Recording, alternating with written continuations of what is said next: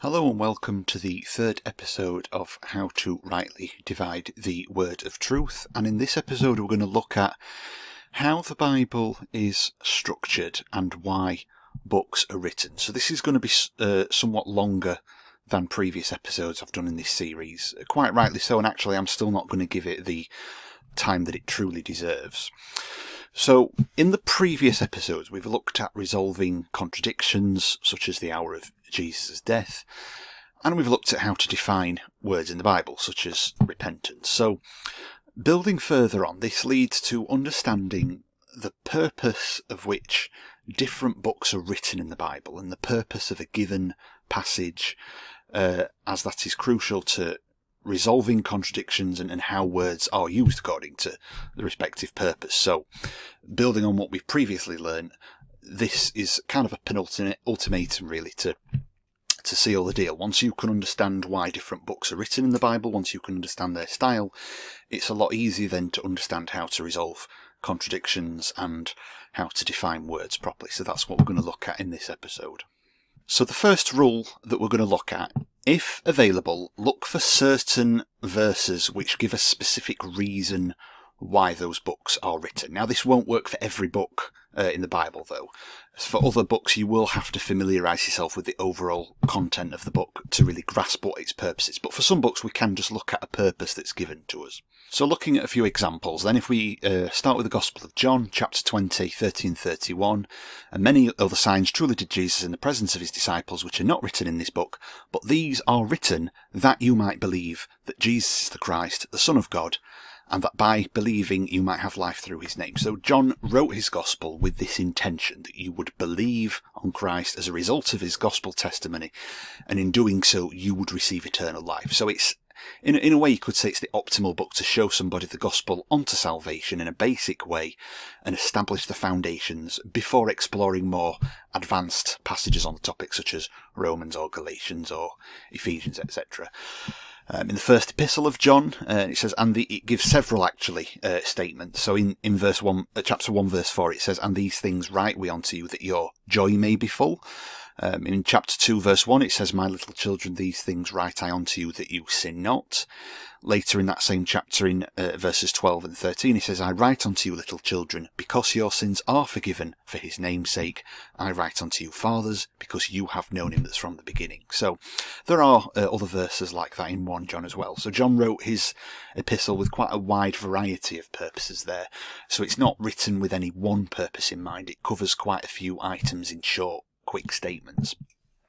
So for this reason, it's perhaps a more difficult book to understand. Some statements could even be taken in opposition of things that John wrote in his gospel. So this epistle would require careful study. But look for those purpose statements. And a couple of other examples would be 2 Peter 3:1, the second epistle, "I write unto you, stir up your minds by way of remembrance." In 2 Corinthians, Paul writes in chapter 13, verse 10, "Therefore I write these things, being absent, lest being present I should use sharpness, according to the power which the Lord has given me to edification, not to destruction." So they're just some good examples of where we can look at a book in the Bible, and we have verses that actually tell us the reason why that book or that particular chapter or paragraph, if you like, was written. Okay, it gives us a purpose. Now you might ask, why does this matter? Now there are probably many reasons that one could answer that question, but let's just pick one. So for salvation, for example, it has implications on how we define biblical terminology and what is required for salvation. So let me show you that in practice. So in previous videos, this channel has dealt with the issue of repentance for salvation. Many people define repentance as turning from sins, and so they apply that as part of the gospel to be saved. Well, as we saw from the previous slide, John's gospel has a purpose for why it was written, that you would believe on Christ and have eternal life. That's essentially why the book was written. Now, over and over and over again in the gospel account, Jesus frequently affirms, believe, have eternal life, believe, have eternal life, believe, have eternal life. Jesus does not emphasize, sorry, spelling mistake there, but he does not emphasize doing anything else for eternal life in the Gospel of John. the Gospel of John never mentions the word repentance once. It certainly never says to turn from your sins to be saved. It never uses that phrase or terminology. I have already done a video about repentance and salvation on my channel if you want more information about repentance. Some videos on John's Gospel are also already available on my channel as well. You can check those out. It's part of the series Biblical Salvation Settled Once and For All. So we have touched on this already in those videos, but obviously I'm looking at this from a different angle for this video. So with this in mind then about repentance, so that there's two conflicting points of view on this issue of repentance, which they specifically mean turning from sins. Now I reject that definition for salvation, but again, see the repentance video. But there's an issue of whether that turning from sins, if we assume that that's what repentance was, is required for eternal life. So one person will say, well, the Gospel of John is written to tell us how to be saved, and it never mentions repentance once, so we don't have to turn from our sins to be saved. And we'll say that repentance means turning from unbelief towards belief.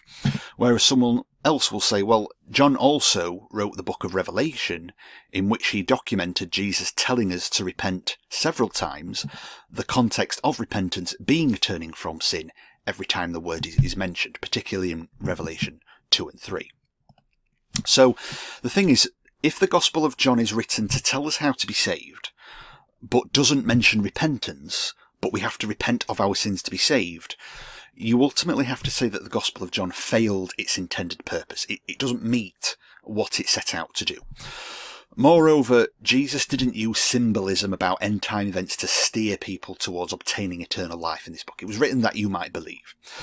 The book of Revelation, though, is not written intentionally to tell unsaved people how to have everlasting life. In the Synoptic Gospels, Jesus taught his own disciples about watching out for end times, and the letters in Revelation are directed towards established churches of people that already believe. So the Revelation is not written to tell you how to have eternal life. John's Gospel is. Okay? So John's Gospel is telling us to believe, and it's written for eternal life. Revelation is telling us to repent, and in Revelation it does actually mean turning from sin, but it's not addressed to you to tell you how to have eternal life. It's addressed to people who already believe, and churches have to clean up this act or clean up that act. Now, even with a written purpose of John's Gospel, there are some particulars in mind. So John wrote his Gospel that we would believe, have eternal life, and Jesus keeps saying in John that we need to believe, have eternal life, multiple times throughout this Gospel account. But hang on a minute, didn't Jesus also say in John's Gospel to sin no more, and if you love me, keep my commandments? That is true. John's Gospel, Jesus did say that, so let's explore what's going on there. So with that in mind, yes, it's true, John's Gospel, Jesus says sin no more, and if you love me, keep my commandments, in a book that's written that we would believe and have eternal life. So what we need to ask ourselves, what is the purpose of John's Gospel overall? What is a Gospel account? And are there isolated passages in John that have their own purpose, not directly related to the purpose of the account overall? All right. Well, a Gospel account, it's a written testimonial about Jesus' time on earth. That's what the four Gospels are. In a very similar format, actually, to the history books of the Old Testament. You can kind of call the Gospels the history books of the New Testament, if you like. Although the difference with the Old Testament history books is that the author obviously adds a lot of doctrinal statements in the narration about who Jesus is, particularly in John. So John documented the words that Jesus told, but also the surrounding context of why he said those things, for what purpose, but also as well, who was he talking to? So over and again, Jesus said, believe, have eternal life, believe, have eternal life, believe, have eternal life. Now, he did say sin no more to two people. He said it to the healed man at the pool of Bethesda, that's in John 5, and the woman caught in adultery, John 8. However, and this is important, in both of those conversations, he never told either of those two people to believe in him, nor did he mention eternal life to them. Okay, so in both of those conversations, never touches on those subjects. So we can't really say that eternal life is the context of that saying. When he said sin no more, but never mentioned believing, never mentioned eternal life is not the context of telling them to sin no more. Okay? If it is, well then there's something missing from John. There's something missing from those stories. Now, Jesus did also say, if you love me, keep my commandments. But who did he say that to? He said it to his disciples. He didn't say it to Nicodemus or the woman at the well or all the Jews he was telling to believe on him. He said it to people who were already his disciples, and that's in John 14. And again, eternal life was not the context of that conversation. The conversation continues in John 15, where Jesus re-emphasizes his commandments to abide in his love, and then immediately, in the next verse 11, a reason is given for saying that. These things have I spoken unto you, that my joy might remain in you, and your joy might be full. So as you can see, it's got a different reason behind why Jesus said that than, it did when it said to believe on him. So then, in summary, John's Gospel overall was written that we would believe and have eternal life. Over and over again, that's exactly what Jesus tells people in this Gospel to do, believe and have eternal life. In the two conversations where Jesus said sin no more, he never mentioned eternal life to those individuals. When he said keep my commandments, it was to his choice disciples so that their joy might be full, and once again eternal life was not the context. John's Gospel is a gospel, so it has an overall purpose that it does successfully meet, but John also documents additional conversations that Jesus had with certain people about other issues not all connected to eternal life. Now, me personally, I think that makes perfect sense. I don't think that's confusing at all. So, is that confusing then? If John wrote his gospel for the purpose of us believing onto eternal life, but then some isolated conversations Jesus has are not about eternal life, well, the thing is, the account has an overall purpose, but being a gospel account means that John simply documented what Jesus did and said in various situations which may or may not be directly related to his overall purpose. So, he still said his purpose was that we might believe and have eternal life. He didn't say, these things have I written unto you that you might sin no more and have eternal life. Okay? So, we should read Jesus' intimate conversation with his disciples about obeying his commandments and being full of joy. And it's right that we desire to aim to do that, but for eternal life it still comes back to our belief. And the conversation Jesus had to his disciples should compel us to believe the gospel testimony for our eternal life. But that doesn't mean that we achieve it by obeying his commandments, though. So moving on to rule number 2 then, and this is going to be somewhat more complicated to explain, but understand the general literary style of how different books in the Bible are written. So, what is their introduction and ending? What is the overall style of writing? What are the overall general themes of what the book is talking about? So we're going to have to spend a fair bit of time on this. Now, I don't want to scare anybody who's not particularly academic. I'm not that academic myself, to be honest. But even in secular literature, okay, you don't need to be a scholarly or literary expert to distinguish different types of writing, okay? I'll just give you some basic examples. So if an article begins with, once upon a time, you can guess that it's a fable or a fictional story. If an article has big bold title with less emphasised paragraphs, it may be either a news article or an information article or a blog of some kind. And even without reading an article, if you were to just scroll through it, as long as the quotes are in a different kind of a font and format, you can probably guess where the quotes are when it quotes somebody. If a letter begins with Dear so-and-so, then you know it's either a personalised or addressed letter or a general mail addressed to a specific person. If the addressee on the front of the letter is the occupant or the house owner, even without opening the letter, you probably know it's a general governmental notice for every household, irrespective of the identity of who lives there, or it may be spam, marketing material type of thing. If an article is fairly short and has rhyming words or a certain rhythm to the words then, and short sentences start on a new rows or this evenly sized paragraphs, you can probably guess it's poetry or a song, etc., etc., etc. You don't need to be an expert in literature to really understand this stuff, okay? Basic human beings with common sense and a decent grasp of their own natural language understand this stuff.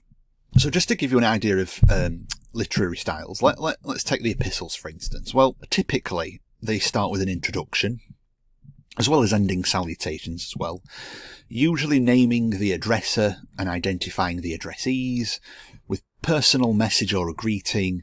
So they're written in the style of a letter addressed to a group of people or an individual in some cases. But because it's Christian literature, doctrinal statements may also be included in the letter as well. Okay. So, for example, in Romans 1, we have Paul, that's the addresser. We have some doctrinal statements. He's a servant of Jesus Christ, called to be an apostle. And then in verse 7, it says, to all that be in Rome. So we have the addressees. Okay. And then he gives some personalised greetings in there, like grace to you and peace from our God. Ephesians 1, very similar. Again, we see Paul, an apostle of Jesus Christ. So very, very similar there. And then it's got the addressees to the saints which are at Ephesus, to the faithful in Christ Jesus. So because it says to the faithful in Christ Jesus, we know it's not just relevant to the Ephesians, but it's relevant to us as well. And then, it says grace to you and peace from God. So again, we have that personalised message there. James, when he writes his letter, he introduces himself. James, he gives a statement about who he is. He gives his addressees to the 12 tribes which are scattered abroad, and he gives a personalised word. He just says greeting there. He's a much simpler man of words, perhaps, than Paul, you might say. And then in Peter's letter, in his first epistle, again, we have his name, Peter, the addresser, an apostle of Jesus Christ. So there's a statement. We have the addressees to the strangers scattered throughout Pontus, Galatia, and we have the personalised greetings and the doctrinal statements there again. And you have a couple of oddities. So in 2 John 1, the addresser is not actually named. So John doesn't actually name himself in his letters, interestingly. It's just to the elder. And then we have a personalised message there. And then Jude, last example. So again, we have the addresser, we have the addressees, doctrinal statements, and personalised messages or greetings. Now, there are some epistles in the Bible which do not start with a personalised or a targeted introduction. So they jump straight into doctrinal matters. So we have to rely on texts further into the writings to establish that those writings do indeed have an audience and a particular manner in which they were written. So, for example, if you take Hebrews 1, Hebrews 1 contains absolutely no introduction whatsoever in the way that other epistles do. He just straight away starts making statements about God. God who at sundry times, ... immediately talking about God and the Son and making doctrinal statements all the way towards the end. And in a way, Hebrews almost sounds like someone just got up on a pulpit and just started preaching a sermon straight away without any delay. But we do know it's an epistle rather than a transcription of a sermon, though, because it still ends with a personalised ending and declares that it's written. So I beseech you, brethren, suffer the word of exhortation, for I have written a letter. So we still know that it's a written letter. It's not just a transcription of a sermon or the minutes to a meeting or something like that. 1 John 1 also doesn't have an introduction straight away. It makes doctrinal statements first. Very similar beginning to John's Gospel, actually immediately making declarative statements about Jesus. But then verse 4 does show us, we write unto you. So it doesn't really have a clear target audience, but we clearly see that it's a letter, and it may even be a plurality of people. Multiple people were involved in writing that letter because it's we unto you rather than John himself. And again, John doesn't even introduce himself as the addresser of this letter. Much in the same way, then, other books in the Bible have their own literary styles, and this determines how they are grouped in the Bible. So history books, they're all set in the past tense, they're all written like a story, they're not written like a newspaper article or a bulleted list of events or something like that. Most of the time the stories are written in chronological order, unless it's clear when the general narrative moves away from the immediate story, or there may be a list like a census or a genealogy of some kind. Sometimes it's a sort of a side story. So, for example, if you take the Tower of Babel in Genesis 11, it actually happened before the end of Genesis 10, as proven in chapter 10 at verses 20, 25 and 31. So, strictly speaking, it's not in exact chronological order, but it's very clear that the narrative takes a pause to look at an alternative story, and then it will resume where it left off. And although the first books in the Bible, Genesis to Deuteronomy, they are books of the law, but they're still written in a very similar manner to the other history books. So, likewise documenting stories in the past tense, and occasionally documenting various lists, such as Old Testament law. Poetry books are very different. They've got many more present and future tense and statements than the history books. Poetry books require more careful discernment as versus maybe a direct doctrinal statement or a poetic analogy. The tenses don't necessarily prove whether something refers to a future or a past event either. And to sort of wrap up this point, prophecy books are written like a combination of history and poetry. Sometimes they record historic accounts like a story in a similar manner to the history books. Other times they are more poetic and use a lot of imagery. Gospel accounts and acts read fairly similar to the history books, except that the author may add a lot of theological statements about who Jesus is, particularly in John's Gospel. The book of Revelation reads like a combination of Old Testament prophecy books, but also the Gospels in the way that it makes theological statements about Christ, but with a sprinkling of epistles in Revelation 2 and 3, although it's not written in the same style as the epistles per se.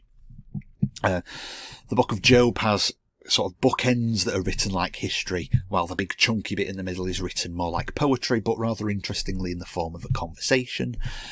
And the appropriately named book of Proverbs, you're not going to believe this, but it's written like a list of proverbs. And, etc, etc, etc. Hopefully you get the idea. Now this raises the question then, why does that matter? Well, as with Rule 1, it does affect how different books of the Bible should be utilised in application to what we believe as Christians on a variety of subjects, but including, very importantly, salvation onto eternal life, as we just looked at when we were in Rule 1. Now, Rule 2 is quite complex for some viewers, so we'll break it down into two common sense points, but I will have to spend quite a lot of time on each point.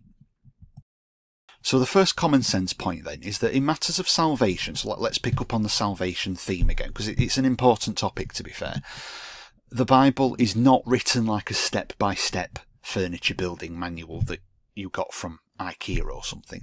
So what I'm trying to say is you can't just take random statements from different parts of the Bible and make those a requirement for salvation, when Jesus spoke to many, many people about their eternal life and never instructed those individual people to do such. So when the Bible says, go and sin no more, or if you love me, keep my commandments, or be baptized every one of you, or come together for the Lord's Supper, etc. Now let's look at an example of why that is. So a good example would be the Catholic doctrine of transubstantiation. Now in John chapter 6, Jesus talks about eating his body, drinking his blood, in order to have eternal life, which the Roman Catholic and Eastern Orthodox churches interpret to mean partaking in communion, or what they would call the Eucharist.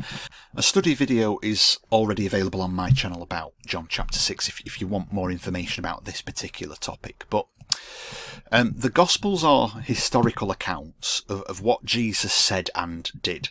They're not church instructional letters such as Paul's epistles or Peter's epistles, so they don't tell the church how to operate when they gather together. Now there are instructions contained in them in the conversations Jesus had and sermons that he preached for whatever purpose was intended for those respective audiences. So the ordinance of communion didn't exist at this time. It would not exist until after this event, at the Last Supper. John's Gospel does not even document the Last Supper itself, only the conversations after it. Now, this then presents us with a list of seemingly unanswered questions. If we're going to take the Catholic view, if the ordinance of communion is so fundamental to our salvation, in other words, we have to take communion regularly to have eternal life, it raises a lot of problematic questions.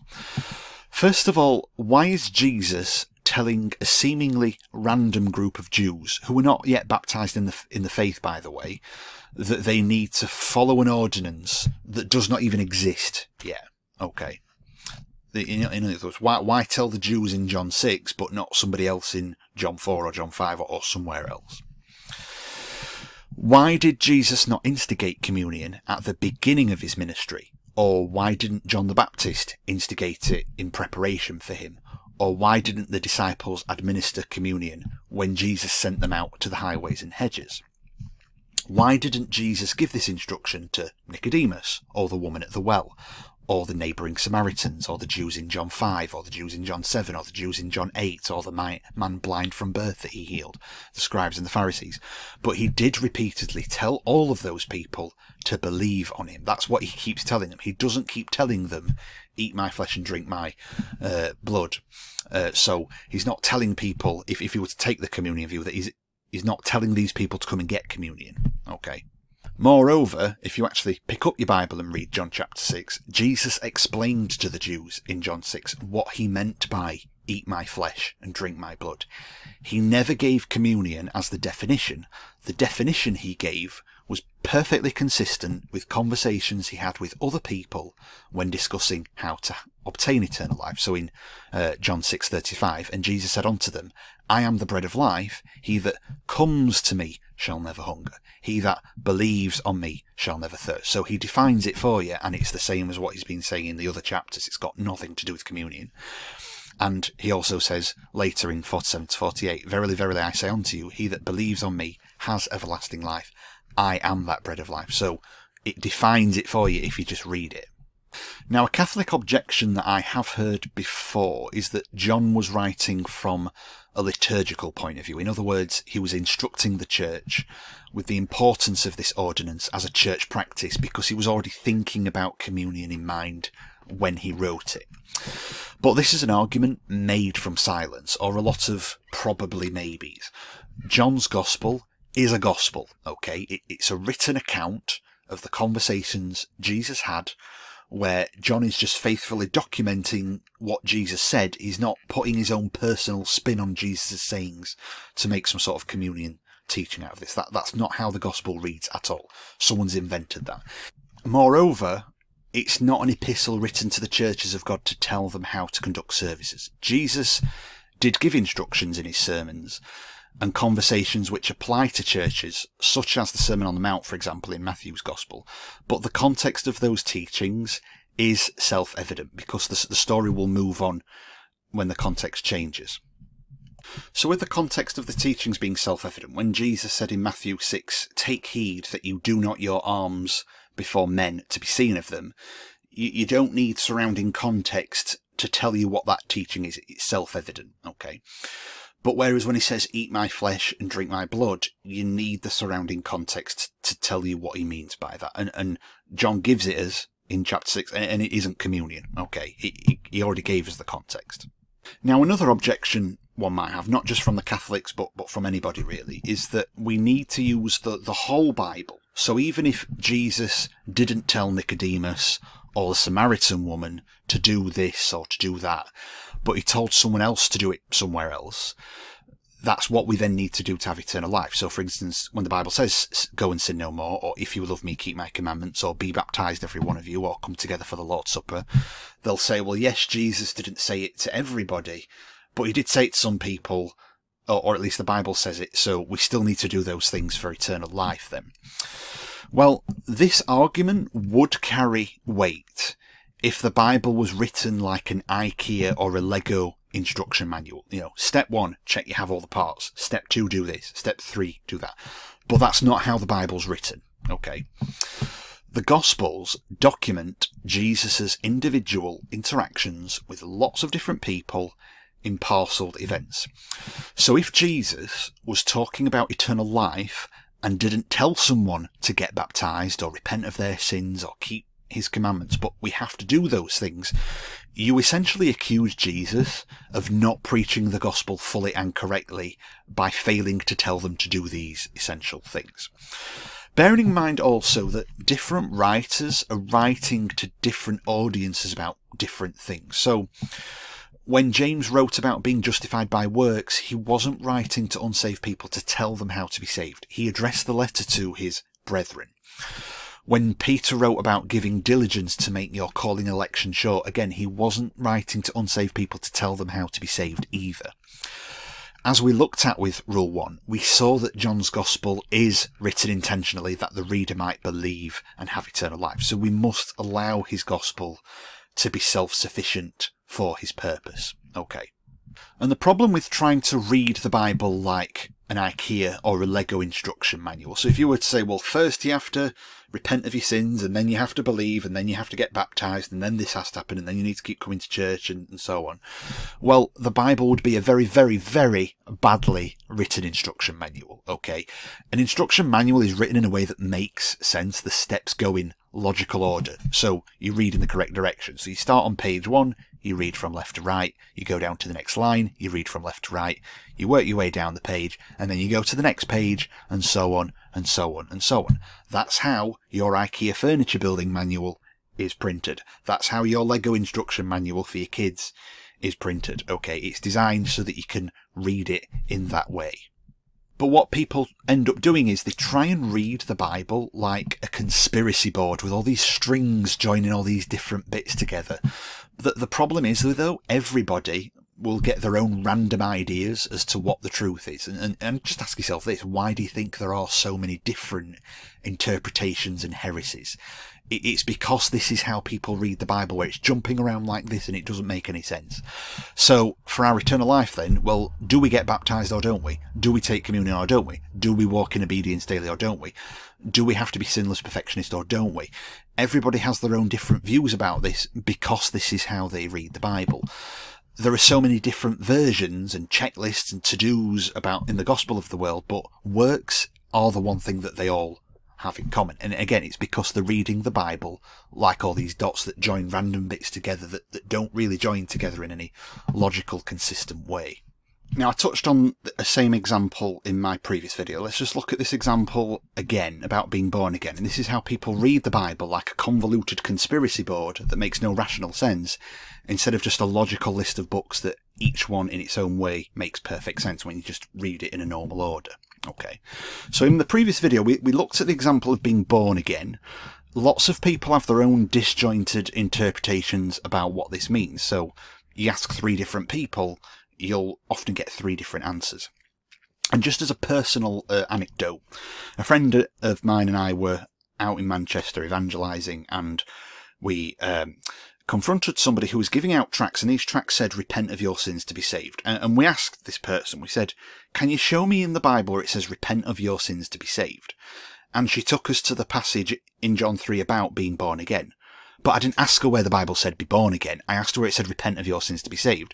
But she took me there because she said, well, that's what it means. So that's a 4th answer that's not even on this page. So what people do is they just pick random passages or doctrines that aren't directly connected to the issue, and then make that the definition of it, right? Well, if you just simply go to John 3, where Jesus mentions the term being born again, all you have to do is read the book in the sensible order that John wrote it, and Jesus will tell you, A, what it means, and B, what it entails and how it can be achieved. So you read John 3, verse 3, Jesus said you must be born again to enter the kingdom of God. Well, what does that mean, Jesus? Well, he tells us what it means. Further down in the conversation, in verses 5 and 6, he says, you've got to be born of water and born of the Spirit. You've got to be born, that which is born of flesh is flesh, that which is born of spirit is spirit, okay? So you've got to be born in the Spirit. That's what being born again means. Well, how do I do that, Jesus? Well, then he goes on to tell us, God so loved the world that he gave his only begotten Son, that whosoever believes in him should not perish, but have everlasting life. So there's your definition of being born again. If you just read John's letter in the sensible order that it was written, instead of just picking something randomly and saying, well, that's what it means. And that passage doesn't even mention being born again or have anything to do with the subject whatsoever. Now, yes, obviously that being said, we do need to cross-reference in the Bible, because a given passage might not give us enough information about a subject matter, or because an issue might be conflicting, and so we do need the help of another passage, but make sure there's a clear connection. So both passages must be talking about the same subject, or at the very least, make sure the same keywords appear. So like justified or repentance. And we have dealt with that in previous videos of the series. So when I dealt with the issue of defining what words mean in the Bible, if you're going to define what repentance means, don't say you have to have all this hatred for sin because of this passage that tells us about how awful sin is, when that passage doesn't even mention repentance. You can't define repentance from a verse that doesn't mention repentance, okay? Pick something that's relevant to the same subject, or at least the same keywords are appearing there. And I know I've already asked this question, but why does this matter so much? Well, if you read the Bible in such a convoluted way, so for example, if you define being born again as walking in obedience based on a verse that never mentions being spiritually born again, or if you define repentance as turning from sin because of a passage about sin that never mentions the word repentance, well, you make Jesus and the apostles sound like insane people who can't write cohesive books or have cohesive dialogues. In other words, you make them sound like crazy people, alright? Now, let's just consider comparing the Quran versus the Bible, right? Now, even in a paradigm where neither books were true, so let's just say for the sake of argument that even the Bible isn't true. Well, even as pieces of literature, the Quran and the Bible, the Quran is not even remotely comparable to the Bible. It doesn't even remotely measure up, because the Bible contains a variety of literature. It has history, it has poetry, it has personal letters. Now, if you were to say that the Bible has contradictions, as people will claim, well, the thing is the conflicting passages were very likely written by different people, looking at things from a different perspective, or describing different unrelated contexts that have nothing to do with each other. So when Paul says we're not justified by works, and James says we are justified by works, well, they're two authors who are actually talking about two completely different things, because Paul's talking about righteousness, James is talking about profiting the brethren. We dealt with that in previous videos in the series, alright? So it makes sense, because the literature in it actually makes sense.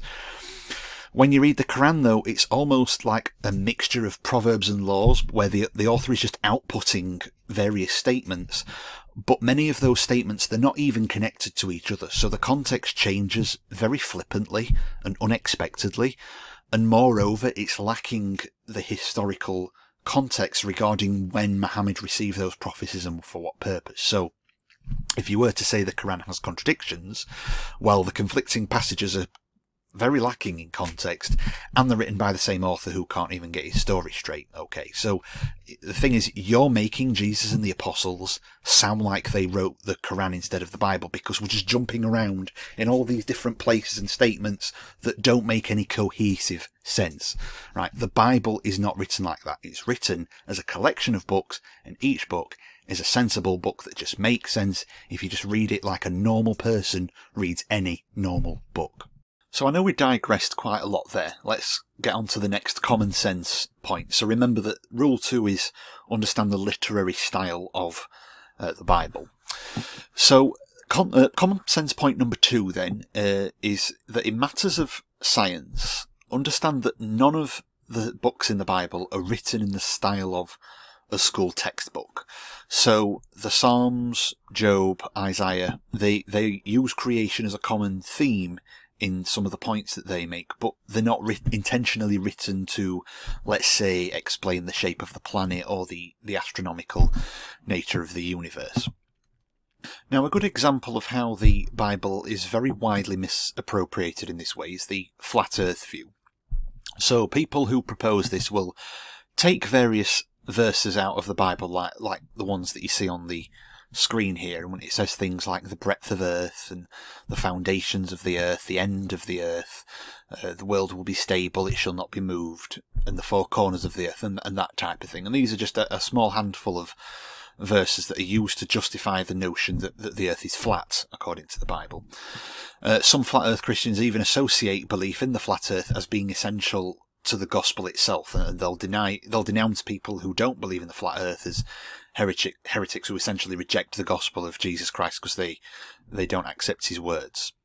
But the flat earth view relies on pulling verses rather randomly from a variety of books, but none of the Bible is written in the literary style of a school science textbook. So while the Bible makes references to the nature of creation, particularly at the beginning of Genesis, this is not the purpose of most books in the Bible. Many of the go-to verses about the nature of the earth primarily use analogies or hyperbole or metaphors, either to highlight the severity or the scale of a matter, relative to the Israelites at least, or to help man understand heavenly and spiritual things, but from a more earthly perspective. So to start making scientific claims about the shape of the earth, based on verses not intended for this, really requires a lot of cherry picking, because there's other verses you could cherry pick to say the opposite, really. The Genesis account and the resulting issue of creationism as incompatible with evolution is a different matter because of the literary style and purpose of Genesis relative to other books. Theistic evolution has many inconsistencies because of that very reason. So the Bible makes claims about creation that are incompatible with the general accepted scientific consensus on the nature of biological evolution or the origins of the universe. And so, for example, if we compare Genesis with Psalms and Job, well, Genesis is a history book. It's written like a history book. So if you were to interpret the Genesis account poetically or figuratively or allegorically, you would then have to explain why the creation narrative prior to the flood is incoherent with the rest of Genesis, which is then written as a chronological book of history, as with any other history book in the Bible. So trying to reconcile evolutionism with Genesis is very problematic. Psalms are primarily either poetry or prayers or songs. They're not intended to be used as scientific school textbooks. They're not intended to teach sailors about astronomy or navigation. Psalms are very often quoted in the New Testament as Old Testament references to Jesus Christ. That's their primary purpose, more or less. In Job, this is an unusual book because the very beginning and ending read more like a history book, whereas the big chunk in the middle, that reads more like a conversation in the form of poetry. But even in the story-based chapters, there's not really a strong focus on the actual timing of when Job's story took place or how important it is to fit it with the rest of biblical chronology. The era in which Job lived, it doesn't really seem to be remarkably important to the story or the overall purpose of the book, and that's why it's kept in the poetry group. So many of its references to creation are actually Old Testament references to Christ, and we'll look at that shortly. Or there's some other spiritual principle that the book is actually trying to teach us. Now, despite what I have just said, though, even with the history books, while they should not contain large sections just to be dismissed as poetic or allegorical or figurative, that doesn't mean that there aren't isolated statements that are hyperbolic or figures of speech, for the very same reason that we have these same concepts in our language today. So, as for the prophecy books, though, we know that they do use a lot of poetic and figurative language. So let's take Deuteronomy and Isaiah. Well, in Deuteronomy 28:49, it says, "The Lord shall bring a nation against you from far, from the end of the earth, as swift as the eagle flies, a nation whose tongue you shall not understand." In Isaiah 11:12, it says, "And he shall set up an ensign for the nations, and shall assemble the outcasts of Israel, and gather together the dispersed of Judah from the four corners of the earth." So, for example here, Deuteronomy and Isaiah described other nations as being from the ends or the four corners of the earth. And so, well, is that being literal, or is that just being hyperbolic or metaphorical? Well, in our English language today, we have various idioms and metaphors and hyperbole that we place in our own language, even though the surrounding context of what we are saying is still meant to be taken seriously and literally. So, a really good example of this is the idiom elephant in the room, okay? And so when we talk about an elephant in the room, this refers to an issue that does need to be addressed, but it's being intentionally ignored or not acknowledged. So although it is an idiom, there is no literal elephant in the room, but there is an important issue that should be taken seriously despite the use of that idiom, okay? So the statement itself, elephant in the room, is an idiom, but the surrounding context and meaning is not meant to be taken metaphorically or allegorically or figuratively. If there is an elephant in the room, there is a serious problem that needs to be addressed, not a figurative problem, but it's not because of an elephant. Okay. And moreover, we can demonstrate that the Bible uses hyperbole, otherwise you would have to insist that the Bible stories are incoherent. So, for example, let's take the size of the kingdom of Nebuchadnezzar, his kingdom. Well, in Daniel 2:37-38 it says, "You, O king, are the king of kings, for the God of heaven has given you a kingdom, power, and strength, and glory, and wheresoever the children of men dwell, the beasts of the field, and the fowls of heaven, he has given into your hand, and has made you ruler over them all." So, and he says, "You are the head of gold." So, it's saying to Nebuchadnezzar here, you are a king of kings, you know, your rule extends over all the earth, all men wherever they dwell, and even the animals as well are in your hand. Daniel 4:22 says, "It is you, O king, that has grown and become strong, for your greatness is grown and reaches unto the heaven. Your dominion is to the ends of the earth." So we have two very, very dramatic verses here. Well, three actually, but two dramatic passages talking about the extent of Nebuchadnezzar's kingdom and just how big his power really is. So if you were to interpret these verses then as the flat earthers interpret their cherry-picked verses, you would have to believe that Nebuchadnezzar's kingdom quite literally reached the height of heaven and the very ends of the earth, all the way until the so-called Antarctic ice wall that NASA is apparently patrolling now. Moreover, he could even command the very birds themselves to obey his will based on that passage. So, perhaps he could sing the animals to clean up his palace like Snow White or something. But the thing is, if you read the book of Daniel, you'll know that it was prophesied and historically documented as well, that the Medes and the Persians would take over his kingdom, and other kingdoms would then take over those. So if Nebuchadnezzar ruled over all the ends of the earth, where did these kingdoms come from? Okay, that doesn't make sense. That doesn't align. Daniel can't even get his own story straight if that's how you're going to read the Bible. So you might ask the question then, well, why use hyperbole at all? Why not just say his kingdom was very big? Well, remember that the Bible claims that holy men spoke as they were moved by the Holy Ghost to speak in 2 Peter 1:21. The Holy Spirit did not take over their bodies in some weird form of possession and cause them to write these things. So, while the Bible is inspired, it's God-breathed, each book does have some of the personalised viewpoints and the writing styles of its respective authors. So Paul's writing style was very different from Peter's writing style, but the same Holy Ghost inspired both of those men to write. With that in mind then, so from Daniel's perspective, the world was a very big place. Nebuchadnezzar's kingdom would have seemed very, very big at the time, whereas by today's standards and more recent history, it doesn't seem very large for an empire. There were no trains, planes and automobiles in Daniel's time. A lot of the Babylonian Empire spanned desert, which is very difficult to traverse even today. The world seemed a much bigger place. Moreover, we don't really know how much Daniel and the Israelites would have really known about the wider world.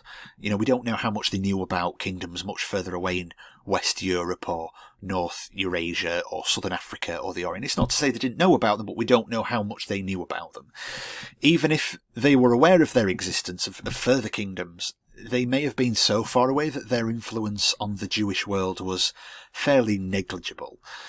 So as a matter of perspective, it certainly seemed like Nebuchadnezzar's power spread to the end of the earth. At least that's how it seemed like from Daniel's point of view. And so if we actually understand this, by understanding this perspective, we can then understand and explain why the Bible would have some verses where people are saying it makes fake or false scientific claims. So, for instance, as we dealt with in a previous video, the hour of Jesus' crucifixion varies in different gospel accounts, but we know that the mechanical clock wasn't invented. Sundials were used, at least in the day, and the stars by night. If the weather was good enough, and if the measurer had sufficient knowledge to understand how to measure time this way. Obviously a sundial's a bit more straightforward, but measuring the night by the stars, well, the constellation changes throughout the year. So the concept of an hour was much more fluid than it is in the modern era, because we have clocks. They move at a fixed pace throughout the day. It doesn't matter what the affairs of the sky are, what the weather is like, how long the sunlight is. It doesn't require any human intuition at all. An hour is a very fixed concept in the modern era. It wasn't a fixed concept when Jesus was crucified. And so to wrap up this point, let's just look at a couple of short examples. So in Isaiah 60:16, it prophesies, "You shall also suck the milk of the Gentiles, and shall suck the breasts of kings. And you shall know that I, the Lord, am your Saviour and your Redeemer, the Mighty One of Jacob." Now, we can assume that any Christian with at least a double-digit IQ doesn't literally believe he will one day suck at the breast of a male king, okay? I think it's fairly obvious most people aren't going to take that literally. Psalm 58 verse 8 says, "As a snail which melts, let every one of them pass away, like the untimely birth of a woman, that they may not see the sun." Now, if you think that there's a conspiracy here in science to deny the fact that snails actually melt, you can actually test this yourself if you're worried about the science on this, although don't tell it any animal rights activists. But salt doesn't literally melt a snail, okay? Salt rapidly dehydrates them and gives the visual appearance that they are melting as their mucus is drawn out and they squirm and dry out in response. Now, I have heard somebody use that verse to argue that the Bible is making false scientific claims.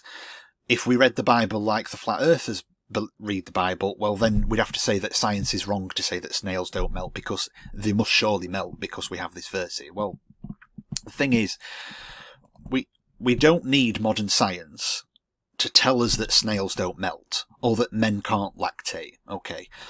The Bible is not making scientific claims here.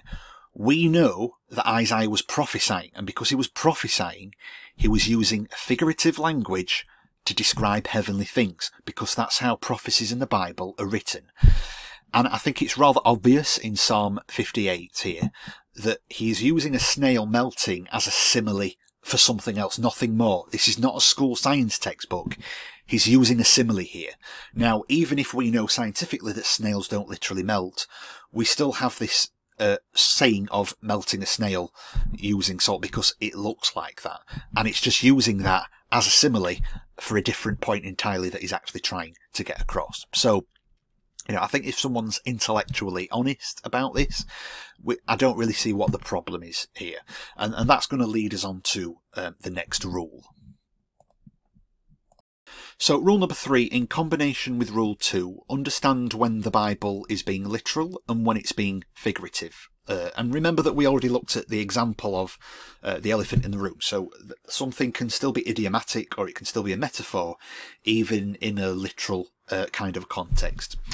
One of the criticisms that non-Christians have against Christians is that we sometimes cherry pick when we decide to take the Bible literally and when we don't. So some Christians, if they're a bit backed into a corner about a particularly uncomfortable subjects in the Bible, or whether being challenged on the science of the Bible, such as the creation account, Christians get a bit defensive and that, well, it's just being figurative, or it's not being literal.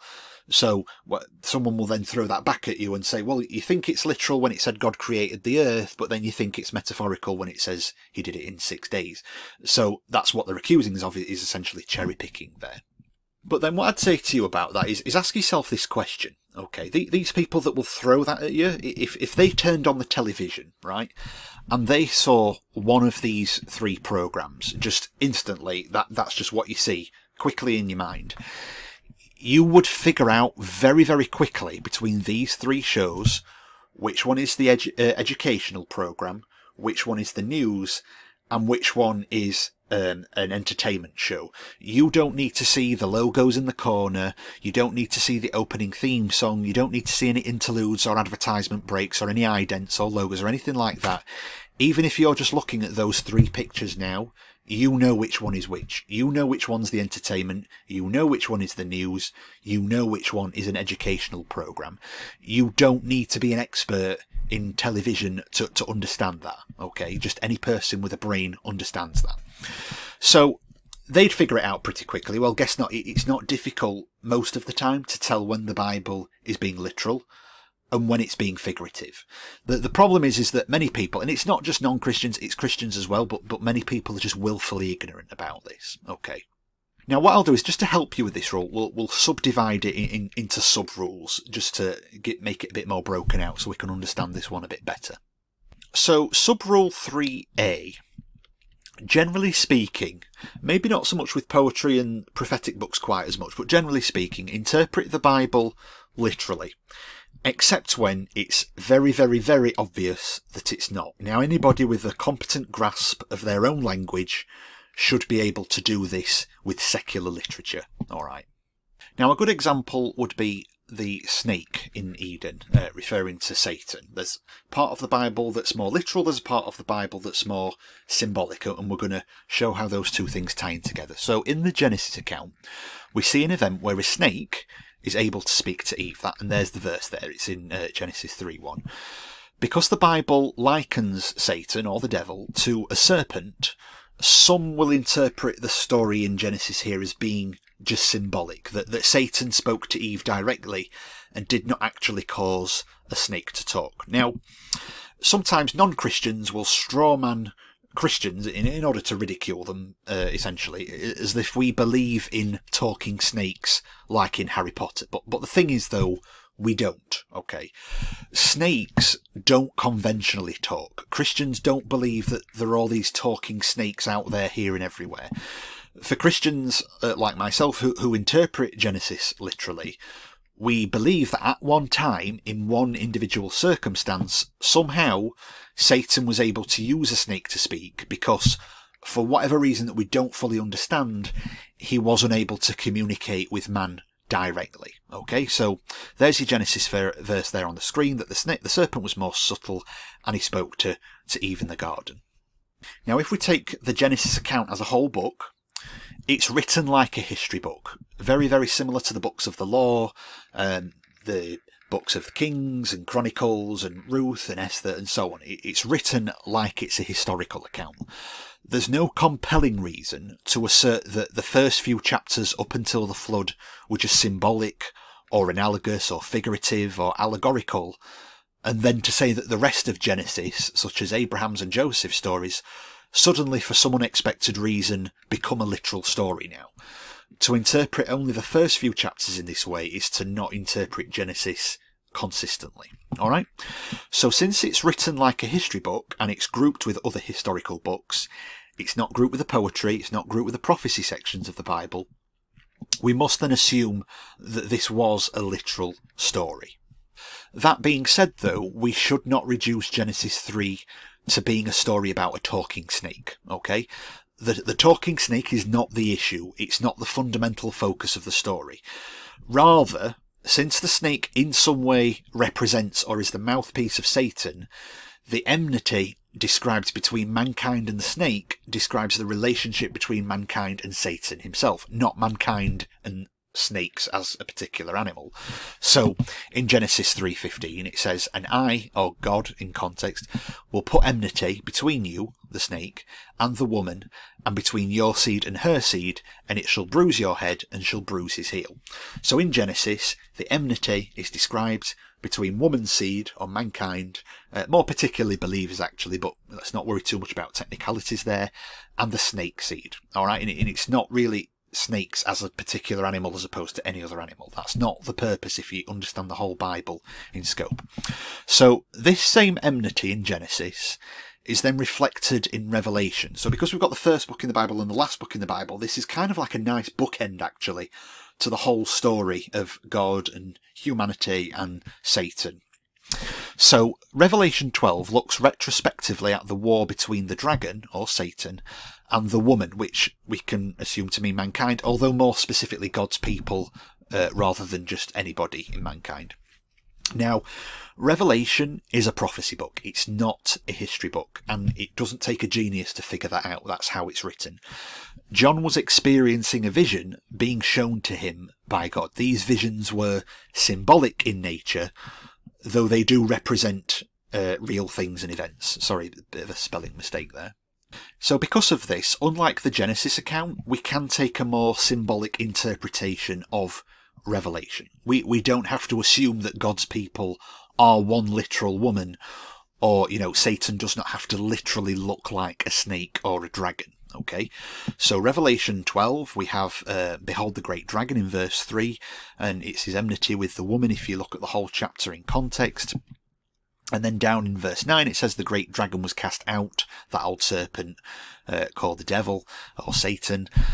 And then when the dragon saw that was cast onto the earth, he persecuted the woman, and the dragon was wroth with the woman and went to make war with the remnant of her seed. So there's that enmity there, that between the snake, or also known as the dragon, and the seed of the woman. So in Revelation we have a symbolic reference to the serpent as connected to the literal serpent in Genesis. Okay? So then, to conclude this, we assume that the dragon and the serpent in Revelation only figuratively represent Satan, not literally. However, it must be assumed in Genesis that Satan did literally use a snake, causing it to talk, to be able to communicate with Eve. And that's why the serpent is used as a figurative representation of Satan in the book of Revelation. Now, it would be nonsensical if Revelation used a giraffe to represent Satan figuratively or symbolically, because Satan did not cause a giraffe to talk, and the giraffe does not really provide a very good earthly representation to Satan. You know, a giraffe does not crawl on its belly, for instance, for the rest of its days, as a snake does, which is in reference to Satan being cast out of heaven down to the earth. A giraffe is not an animal that's typically at enmity with mankind as a snake is, which is a dangerous animal, some of which are poisonous to humans. Perhaps you could argue that's a picture of Satan's toxic enmity with mankind, particularly God's people.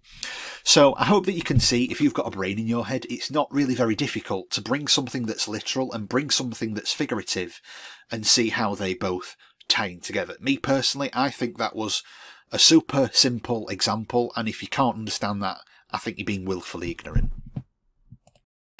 Sub-rule 3b then, if you consider yourself to be reasonably intelligent, assume that people in the Bible were equally as intelligent, and don't engage in this chronological arrogance that just asserts that everybody in the Bible was a stupid, uneducated, Bronze Age sheep-herding nitwit. That's just spoken by people who don't know what they're talking about to justify their hatred for God, okay? Just assume that they were equally as intelligent as you are. Now, I'll be fairly brief on this, but again, as we've looked at, when you hear the expression elephant in the room, you know there isn't an elephant in the room. When you say, if you've ever heard this saying, your children are driving you up the wall, everybody knows you are not literally being driven up a wall.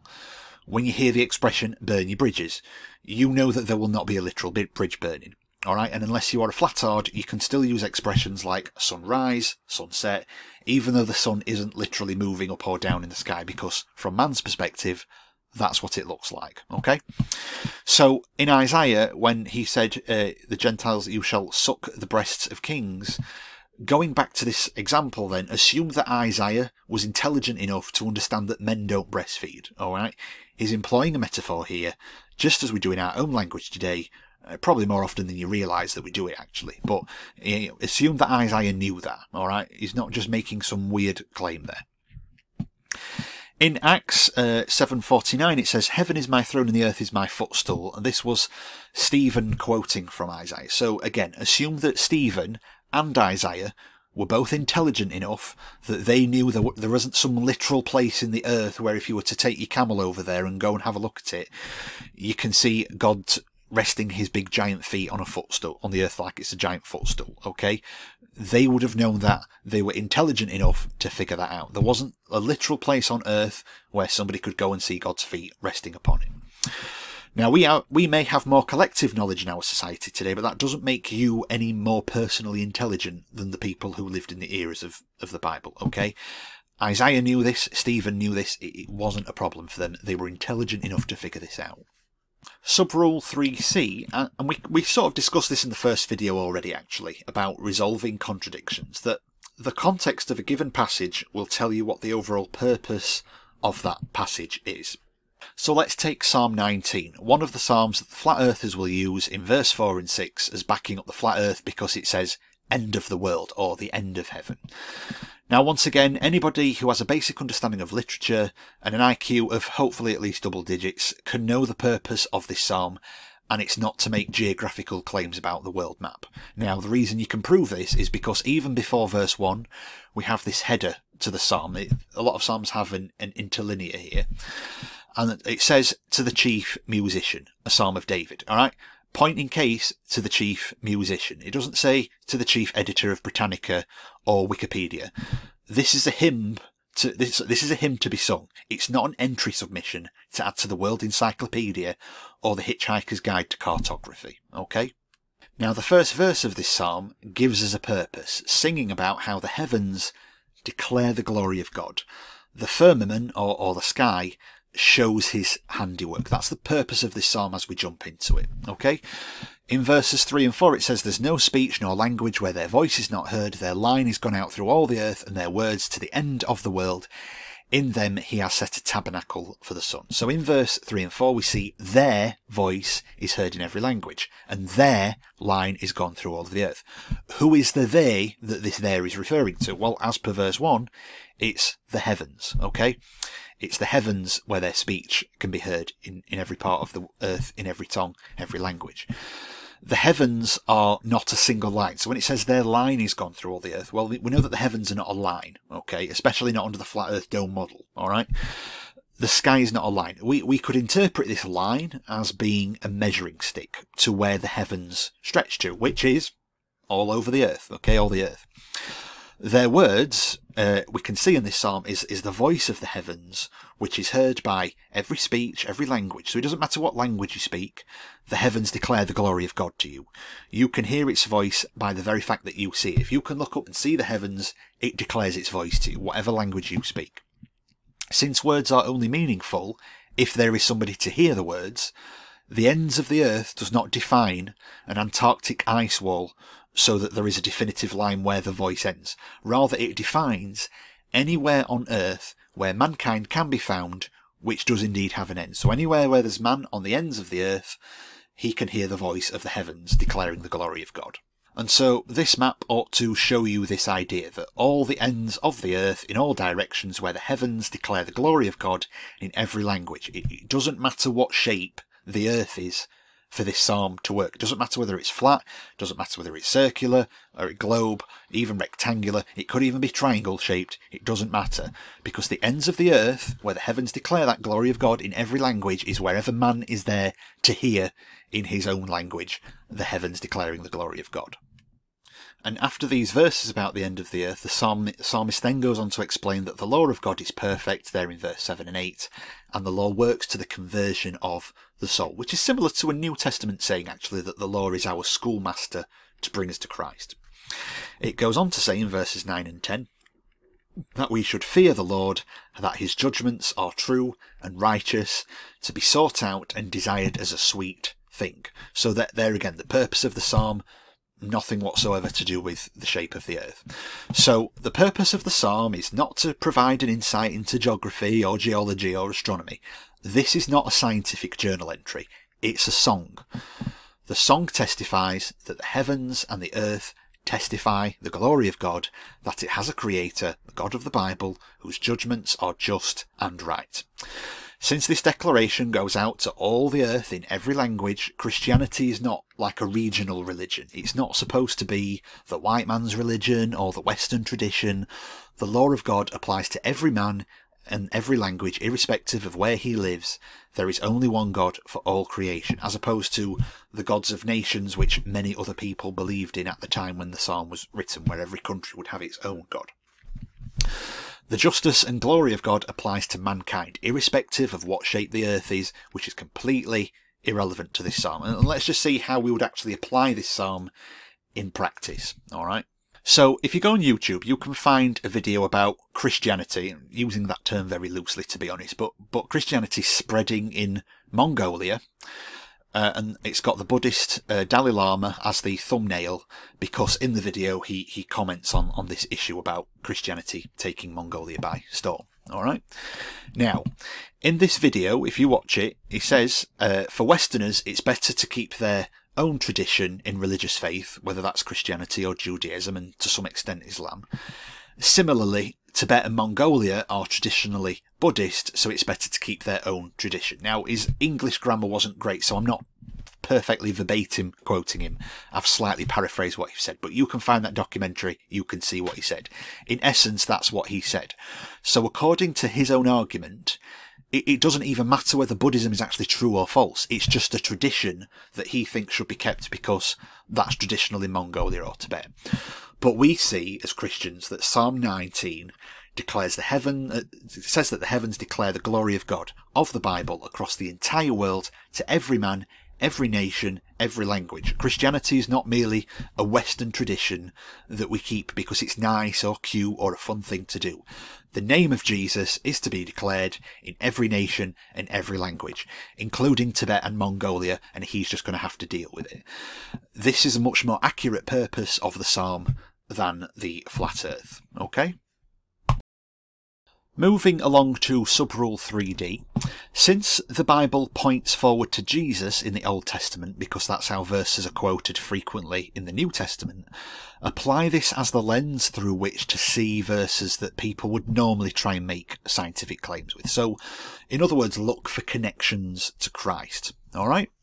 Now, the reason that I assert this is that we don't need the Bible to tell us what shape the planet is, or how to do algebra, or how to understand and learn foreign languages, or how to use fire and the wheel. Mankind can and has already figured this out, alright? Left to his own devices, man can still figure that out.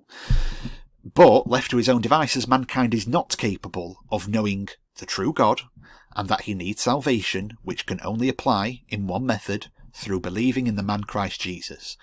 Unlike various sciences, like whether it's geology or astronomy or whatever kind of science you want to pick, mankind would never be able to figure this out on his own without revelation from God. Alright? And just to qualify this, if you were to read some parts of other non-Christian religious literature, such as the Book of Mormon or the Rig Veda and the Gospel of Thomas, for example, well, some parts of those writings, they sound like they were written by somebody who was either very, very drunk or high on drugs. Okay, some of the statements that they make. Left to his own devices, these are the books that mankind comes out with. These are his religions, okay?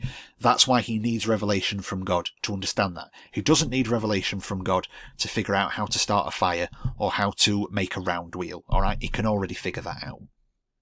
So let's take an example that we have actually looked at in a previous video in this series, and following what we've also looked at in this video, let's use Job 38 as an example of this case in point. So Job 38, the first few verses of it, deal with a lot of creation theme. Okay, so there's two doctrines that are propped up using this. So the flat earthers will use this statement about having foundations to justify their belief in the flat earth. Some will also use verse 7, that it says all the sons of God shouted for joy, as being angels, because this passage shows that the mankind was not around at the time of the creation of the earth to witness this event. But then this view would contradict Hebrews 1, explaining that the angels are not the sons of God. So I already touched on that in the previous video, so I won't address that here. But it's rather obvious that this passage is creation themed. God shows Job in verse 4, he was not around at the creation of earth, he lacks understanding. So mankind can have all these theories and science about how the world came about, whether it's under the creationism banner or whether it's under evolution, but no amount of science will ever give mankind a definitive answer. He was not there at creation, he cannot know for sure. Okay? Now then, moreover, looking at the language being used in this passage, the earth does not have a literal cornerstone. So when it says who laid the cornerstone, the earth is not a building, alright? It's not a square-shaped building, even according to the flat earth view. If we look at how foundations or cornerstones are used across the Bible, we can see that this passage here is an Old Testament reference to Jesus Christ. So a few good verses to qualify this. In Ephesians 2 between 19 and 22. It talks about the foundations of the apostles and prophets, Jesus himself being the chief cornerstone. 1 Peter 2:6, quoting Isaiah, I lay in Zion a chief cornerstone. Mark 12:10, quoting the Psalms, the stone which the builders rejected has become the head of the corner. So we see that foundations and cornerstones are really more about Jesus than they actually are about the shape of the planet. Okay, that's the purpose of how the Bible uses them predominantly. Now, Christ is the centre of the Bible. He's mentioned on almost every page in the New Testament, and the Old Testament contains abundant references to him. This is the lens through how we should interpret passages like Job 38 in the Bible. It was not intended to tell you about the Earth's geological or geographic or astronomical properties. It was intended to point you towards Christ. Okay? So we spent quite a lot of time on Rule 3. Let's move on to Rule 4, and this actually deviates from the previous rules that we were dealing with. This is quite a different rule here. So, establish the difference between historical documented events that may also be specific to certain characters in the Bible, and what commandments or principles apply to us as New Testament believers. So, for example, what Jesus himself was able to do as the Christ is not necessarily the same as what he's telling us to do, we being his body but not Christ himself, okay? So one good example to qualify this point is that within charismatic and Pentecostal and NAR circles particularly, it's interpreted that because Jesus and Old Testament prophets and New Testament apostles, being men, did many mighty miracles and works, that New Testament believers infilled with the Holy Ghost should have the same authority to cast out devils and perform all of these healing miracles left, right and centre, and speak in tongues, and so on and so on. Okay, the list goes on. But this is where we must differentiate between documented history about specifics that applied to those people versus the commandments and principles and teachings that they taught to be applicable to us generally. Okay, so if we take the Gospels, the Gospels are primarily concerned with who Jesus was, what he said and what he did. So, as we know, it doesn't take a genius Christian to figure this out, that Jesus did perform many, many miracles, including a lot of healings and a lot of casting out devils. But if you actually look at Jesus' detailed teaching, where he gives us quite a lot of explanation to his teaching, such as a very good example is the Sermon on the Mount, you'll notice that healing is not a considerable topic. So in Matthew 5, he starts off, the Sermon on the Mount, he starts off with the Beatitudes in the first 12 verses. Then in the next 7 verses, he goes on to talk about the salt of the earth. Then he goes to talk about murder and anger. Then he talks about temptations, then divorce, then oaths, then forgiveness, then loving your enemies. And then he goes into Matthew 6, and it's giving alms, prayer, fasting, treasures in heaven, worry not. And then Matthew 7, it's judging, asking and receiving, the narrow gate, false prophets, and rock and sand, etc., etc., etc. I mean, I could go on, obviously, with everything that's in the other Gospels, but you'll notice that in 3 chapters we have all of this detailed teaching, and teaching about healing is noticeably absent, despite the fact that Jesus did so many healings. Okay? Furthermore, we have many parables on a variety of subjects other than physical healing. So we've got things like the parable of the sower and the seed, and the wheat and the tares, and the mustard seed and the leaven. That's the righteous versus the unrighteous. You've got the parable of the treasure and the pearl. That's the value of the kingdom of God. You've got the parable of the full net. That's, again, the righteous versus the unrighteous. You've got the parable of the lost sheep, which is about how Jesus comes for those who are his. You've got the parable of the unforgiving servant. That's about forgiveness. You've got the parable of the hired labourers, which is the last shall be first, the first shall be last. And then you've got the parable of the 2 sons and of the vineyard and the wedding banquet, which is about accepting Christ or rejecting Christ. So again, we've got all these different parables with these variety of subject matters, but once again, healing is not a considerable subject matter for these parables. Okay, he's not trying to give us healing teaching with these parables. Carrying on then, if we read the epistles, where the writers gave us as New Testament Christians all these different instructions of things that we need to do. They said to us things like, you need to overcome evil with good, you need to do the works of the Spirit, not the works of the flesh, you need to be subject to higher powers. It talks about doctrinal matters like the spiritual Israel versus the hard-heartedness of physical Israel. You've got how to deal with contentions in the church, you've got church eldership, you've got teachings on marriage, eating food sacrificed unto idols, you've got doctrines teaching about Christ and salvation, the ministry to the saints, the labouring in the gospel, the dead in Christ, preach the word, and again, etc., etc., etc. I could list them all. There's too many to list here, okay? But again, the teachings in the epistles about healing is a very lacking subject. We have references to potential illnesses or infirmities, such as Timothy's stomach or Ephroditus in Philippians, but almost no teaching on the subject as a doctrinal thing. Like, you know, there's no passage in Romans where Paul talks for an entire chapter all about healing and how it applies and how we do it and this, that and the other. Arguably, what I would say is probably the most obvious teaching on healing in the New Testament, in the epistles, is in James chapter 5. And even in James chapter 5, we still only have 2 verses on the issue, with absolutely no reference to authority or supernatural power in relation to healing. So the most clear teaching in the epistles on healing is 2 verses, which don't even deal with the authority that Jesus gave to his apostles. Now elsewhere we do have isolated verses which are applied to healing, and the Pentecostals will make doctrines out of those verses on healing, but healing's not the given context of those verses. So for example, they'll take this statement, by his stripes you were healed, past tense, in 1 Peter. But the correct context is actually Christ bearing our sins. If you read the chapter, that's what it's talking about there. It's not dealing with our physical infirmity. That's not how Peter uses that quote. When Mark 11 says, Jesus says, when you pray, believe that you receive them.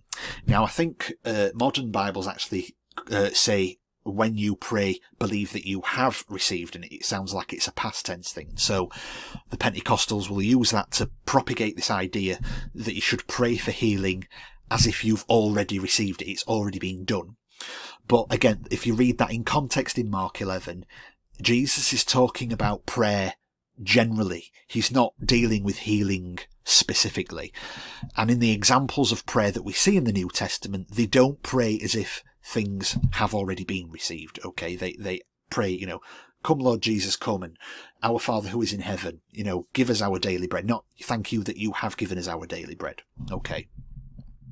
And so that all just really reinforces Rule 4. Understand something that happened in the Bible, but don't make everything that happens in the Bible personally about you, okay? Because what Jesus was able to do, being the Christ, is not necessarily the same thing that he's sending you out to do, okay?